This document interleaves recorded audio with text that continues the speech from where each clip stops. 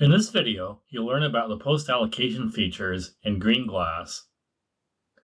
After watching this video, you should be able to use the post-allocation features to track and analyze your library's retention commitments in a shared print environment. This includes navigating to a list of your library's retained holdings, analyzing distribution of retention commitments by factors such as subject, publication year, and language, and using Query Builder to retrieve list of items by group-level attributes. Once a group has decided on the specific thresholds and attributes of the retention model they want to adopt, OCLC allocates retention commitments to each participant library and then reloads GreenGlass to reveal this allocation. It's expected that each library will protect the titles for which they have been assigned retention responsibility and update WorldCat holdings to reflect those commitments. Once these steps have been taken, participant libraries can safely and efficiently weed surplus copies. Purpose-built features in GreenGlass help libraries optimize these tasks and workflows. If allocation has occurred for your shared print group, the total number of allocated title holdings will appear on the Group Collection Overview page in GreenGlass.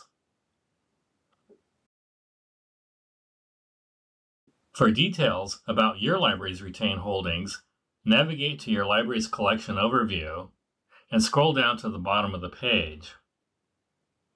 You'll see a new key metric called Allocated for Retention.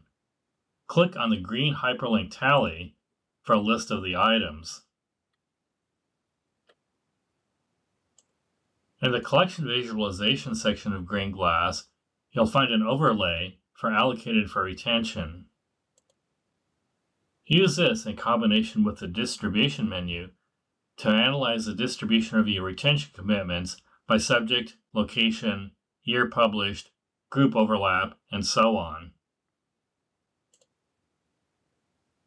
In the Query Builder and Group Level Attributes, you'll find 5 parameters under Allocated for Retention. You can use these in conjunction with other query parameters or in isolation. The first two options, Allocated for Retention in my library and Not Allocated for Retention in my library, are self-explanatory. Each of your GreenGlass items will fall into one or the other of these two categories. The Allocated for Retention in the group parameter will retrieve all items that will be retained by at least one library in the group.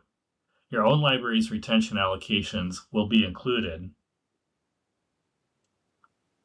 Depending on your group's specific retention agreement, there may be items that no one in the group is responsible for retaining.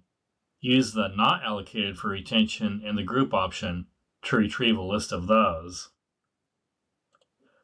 The fifth possibility is to retrieve a list of items that will be retained by at least one library in the group, but not by your library. To ensure that your library's retention commitments do not appear in the list of weeding candidates, be sure to include one of these two parameters, Not Allocated for Retention in my library, or Allocated for Retention but not in my library, in all deselection queries. As always, the list of items matching the parameters of your query will be available at the bottom of the right panel.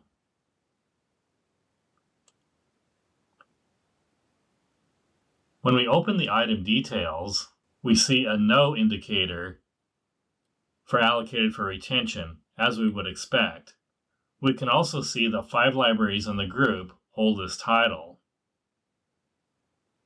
When we click View Details about Holdings, to open the Holdings Details pane, we can see which of the participant libraries owns the title.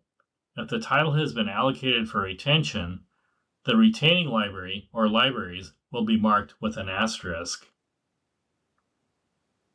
When you export a list of items from GreenGlass, all of the standard columns will be included, including one indicating whether or not the item has been allocated to your library for retention.